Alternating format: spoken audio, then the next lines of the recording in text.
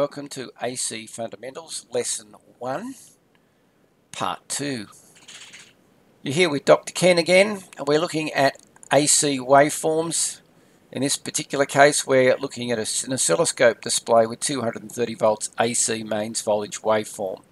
It is the shape of a sine wave, and we often say it's sinusoidal, is the technical term. Now, I know the oscilloscope looks pretty daunting to most people when they first see it. It's nowhere near as complex as you might think. It is just a very flash voltmeter. It's a voltmeter with two channels. It can measure and display two voltages at the same time, and it also displays plus and minus voltages together. So if you would look at the horizontal through the oscilloscope, above the line is positive, below the line is negative. So you can see this particular sine wave is increasing, positive, coming back towards zero, then going negative, then going back towards zero, then going positive, so on and so forth. This knob measures or sets the scale for the vertical, so we can measure how many volts this is from zero to peak or from peak to peak. It also allows us to measure the time, so from where the wave crosses the zero to where it crosses the zero at the same point again is called the period or the time, and that scale is set by this knob over here on the amount of time or seconds per division. It's normally in milliseconds per division. So the horizontal scale is time, the vertical scale is volts plus and volts minus. So there are a couple different wave shapes. The first one you're going to come across is the DC. So DC voltage here labelled A. You can see where my cursor is. Again, 0 volts. It's got a positive voltage and it always goes in the same direction. It never changes. A sine wave next to it, B, of course, is very different. The sine wave, as we just saw on the oscilloscope, is increasing to a maximum value, back to a 0, down to a maximum negative, up to 0, and it does this over a certain period of time on the horizontal axis. A square wave now down in C, you can see here a square wave. It started as negative and suddenly goes positive, stays positive for a certain period of time, then suddenly goes negative, then stays negative for a certain period of time, then goes positive, but it's still a wave and has a start position, say here and here. So it both has a voltage component and a time component, making it also a complex quantity. Our last one, our triangular wave, what we have here is a voltage that's ramping up to a max, ramping down to a minimum, ramping up to a max, but it's still doing it around center, around 0 volts. So we have a positive peak down to a negative peak, crosses back at 0. We also have a period. So again, this is a complex waveform because it has both magnitude, in this case constantly changing, and it also has direction given by the angle. You'll notice, I'll just take you back to DC, there's never any angle because it's always on, always traveling in one direction. There is no angle. So there we have a DC voltage waveform, a sinusoidal waveform, a square waveform, and what is called a triangular waveform.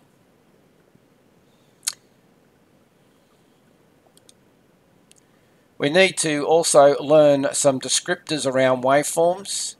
And here we're learning around a triangular wave. It doesn't matter what shape wave you have, there are some basics that we need to learn. And the first is the peak value, or sometimes called the max value. So max is from 0 volts to max positive, or 0 to max or peak negative. So they're called the peak values. If we want to measure the voltage from the peak positive to the peak negative, it's called the peak to peak value. So peak to peak.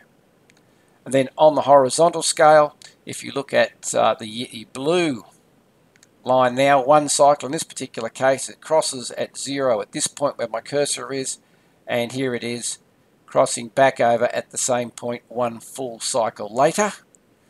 You'll notice it also crosses here at halfway through its cycle, but that's not the full cycle. The full cycle is back over here, and that's called one cycle or one period. It's the time taken for a complete cycle and the peak values reached by the waveform, and this is what an oscilloscope does for us. It actually displays a voltage that's constantly changing and does that for us over a certain period of time. So that's the important thing to remember here. Peak values and peak-to-peak values. Peak values can also be called max values. Once we have the period, we don't normally talk about the period of the wave all that often. We normally describe the period using the word frequency. So let's have a look at what is frequency. One cycle of a wave form takes a certain time to complete, and we call this the periodic time. The number of complete cycles per second is called the frequency of the waveform, is measured in Hertz and named after Heinrich Hertz, who is a German physicist. So frequency, we use the lowercase f, is the periodic time, and we use lowercase t for time. So the formula that you need to understand is frequency equals 1. The 1 stands for 1 second divided by the time, because the time is normally in fractions of a second. So take a moment now to quickly get out your Ken's equation sheet and have a look and make sure you can find the formula for frequency. Of course, we can transpose that formula. We can change the f and the t, because t is also equal to 1 divided by f. So we can use this formula to find both frequency and time. If we know the frequency, we can find out the periodic time. If we know the periodic time, we can work out the frequency. So let's do a little worked example. We have a period of a waveform is 20 milliseconds. So what is its frequency? So time 20 milliseconds is 20 times 10 to the minus 3. The milli tells us it's times 10 to the minus 3. So what is the frequency? Our formula is f equals 1 divided by t. So 1 divided by 20 times 10 to the minus 3 equals 50 Hertz. We don't normally do the inversion that you can see here. You can take the 10 to the minus 3 and make it 10 to the 3. So it becomes 10,000 divided by 20. But on our calculators, especially if you have a VPAM calculator, you can just put the formula in complete and get 50 Hertz. I suggest you pause the video now and punch that into your calculator to make sure you're able to actually do that little bit of math. It also helps you on where to find the functionality on your calculator.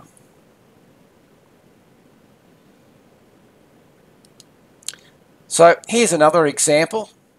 This time we have to determine the period, frequency, peak voltage and peak-to-peak voltages of this particular waveform. So here's our waveform. So let's have a quick and careful look at it. It's a sine wave. It's going to maximum positive peak here. It's going to maximum negative peak here. Its period is from the start through one complete cycle to here. So we now know where our peaks are, we know where our peak to peak is, and we know where our cycle is. So how can we scale these off? Well, the first thing we do is we go over to the voltage knob for the vertical axis, and you'll notice that it's set on 10 volts. So each vertical division is worth 10 volts. So we've got 10 volts and 10 volts. That means we've got 20 volts, 0 to peak or 0 max. We also have negative 10 volts in the opposite direction, making our peak to peak voltage 40 volts. So we've got 20 volts max or 20 volts peak, and we've got 40 volts peak to peak. Now we look on the horizontal and we've got 1, 2, 3, 4 divisions. Do you notice that? So from here, 1, 2, 3, 4 divisions. We go over and look at our sweep and it tells us that every one division is worth 1 millisecond. So if we've got 4 divisions, we've got 4 milliseconds. So our period is 4 milliseconds. So let's have a look at the solution. Our time per division is 1 millisecond and we've got 4 of them. So 4 times 1 millisecond obviously is 4 milliseconds. So that's nice and easy. We've got the time base of our wave at 4 milliseconds. What's its frequency? So F frequency is 1 divided by T. So 1 divided by 4 times 10 to the minus 3. We punch that into our calculator. We should get 250 Hertz. Fair bit faster than mains frequency. So now let's look at our voltages. The voltage per division was set at 10 volts. Our peak voltage, remember we had 2 divisions, so 2 times 10. So our peak voltage was 20 volts. And we described that as volts PK. And we, as I said before, we could also call that volts max. So our volts peak to peak will be 20 times 2 or 10 times 4, it doesn't matter. And that's our volts P-P, meaning volts peak to peak, equals 40 volts. So let's just review that again. We had 4 divisions at 1 millisecond, giving us a time base of 4 milliseconds. 1 divided by 4 ended up being 250 Hertz. We had 2 divisions of peak voltage, so we had 20 volts peak, giving us 40 volts peak to peak over the entire wave.